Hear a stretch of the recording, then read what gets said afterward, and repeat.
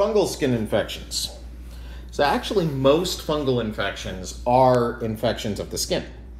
The fungi don't usually like to live inside of you very well, but they're quite fine living on top of you.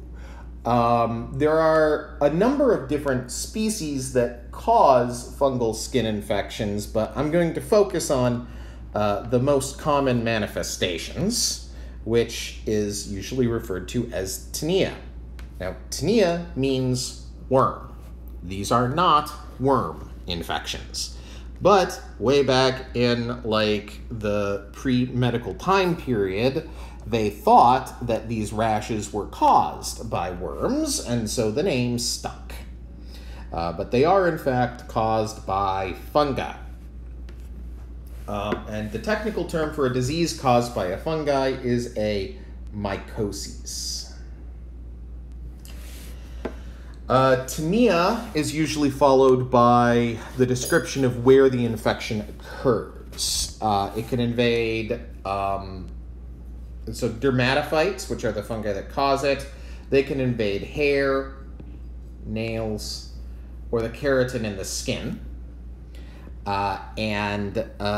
If the infection occurs just like on the skin, it's usually called ringworm. If it occurs on the foot, it's athlete's foot. If it occurs on in the crotch, it's jock itch. And there are many names describing the location. So tinea capitis is infection of the scalp, usually resulting in dandruff. Tinea barbaei is the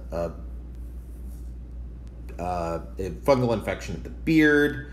Tinea axillaris, corporis, cruris, pedis, and on and on. In all cases, it usually causes similar to the same symptoms. The symptoms include itching, bad odor, rash, peeling skin. Often scaly, raised areas surrounded by redness, irregular rings or lacy patterns. Patchy areas of hair loss can occur on the scalp. If you get infection of the nails, then the nails will often thicken, turn yellow, and often split or fall off.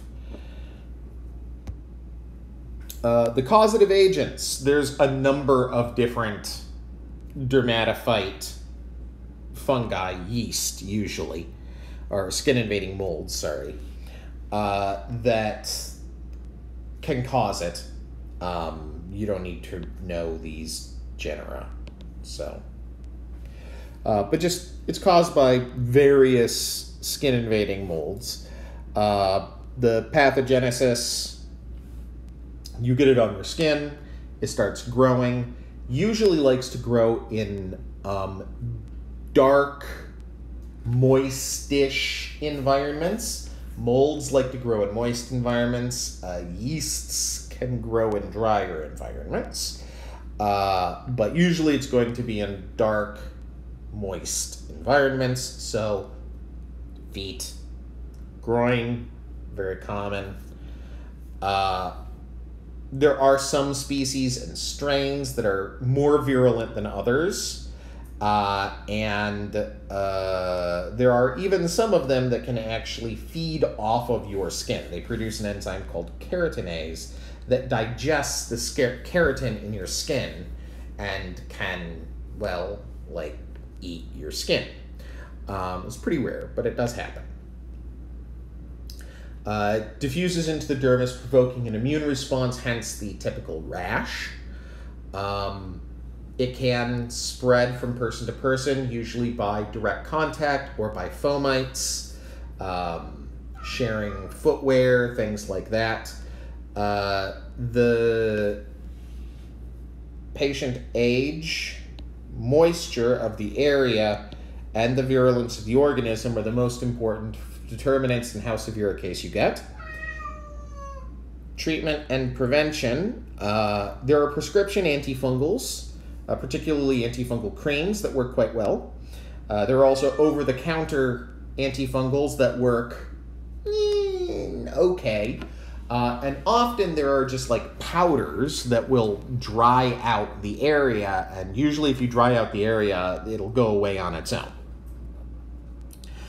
Prevention, well, keeping the areas clean, keeping the areas dry, changing socks, like not wearing them over and over again, open shoes, rubbing alcohol, maybe. Although rubbing alcohol dries out your skin and can cause other issues. Other diseases, so Candida albicans is a normal skin microbiota, but it can invade the deeper layers of the tissue, particularly in young children. It can also invade the vagina, causing yeast infections or candidiasis.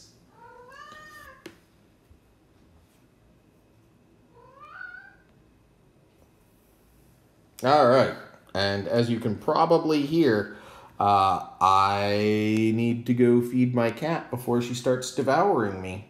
So that's pretty much all I wanted to say about fungal